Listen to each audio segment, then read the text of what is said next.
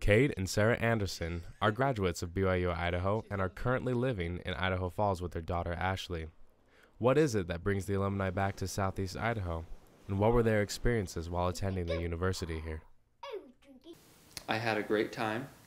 I loved every second of it, met lots of great friends. In fact, some of my best friends are from college, not even from childhood or high school, but today my best friends are my friends from college.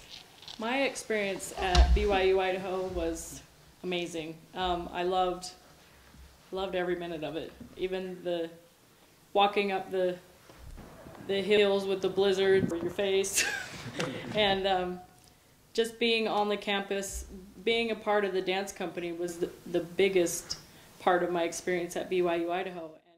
While helping a friend move, Kade met Sarah where she was living at the Regent Villa. She needed to go back to get this box, and then I just met Sarah and her roommates who had been there. I think I had big fluffy slippers on and boxer shorts and a sweatshirt. But it was love at first sight for me. And we were friends for 3 years. After a few years of friendship, Kade and Sarah were finally married. Yeah, I graduated, we got married, and he had another year of school. Yeah, I had 2 semesters left before I graduated from BYU-Idaho when we got married. We got married in Salt Lake, and so it was kind of rushed, but we wanted to get married, and it was the right time. And my aunt went to go get my shoes for me because I had to have my shoes. So I can't wear black shoes with a wedding dress, and she ended up getting rear-ended on her way to get my shoes. I feel so bad about that, but she got them for me. And yeah, it was a chaotic experience, but it was well worth it, and it was beautiful. After graduating from BYU-Idaho, the Andersons moved to Southern California, where Kade attended Chapman University, striving to become a physical therapist.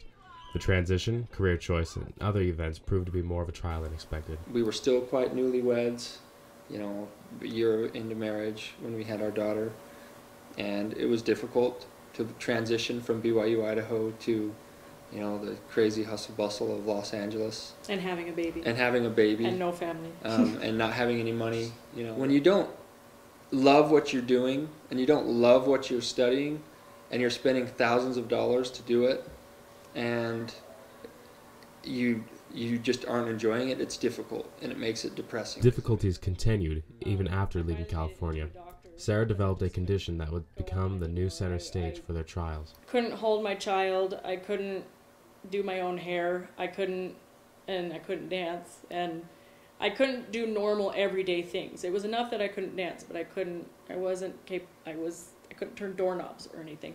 And then I was diagnosed with rheumatoid arthritis. While Sarah is still receiving treatment to this day, Kade graduated from Rocky Mountain College as a certified physician's assistant. The greatest blessings I've seen are being happy.